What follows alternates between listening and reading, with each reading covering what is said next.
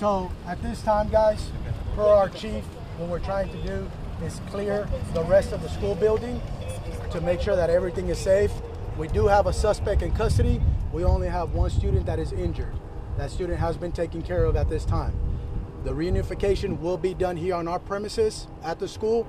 As soon as the police department is done sweeping the rest of the school, we will reevaluate the situation and advise when it's going to be time for y'all to pick up y'all children.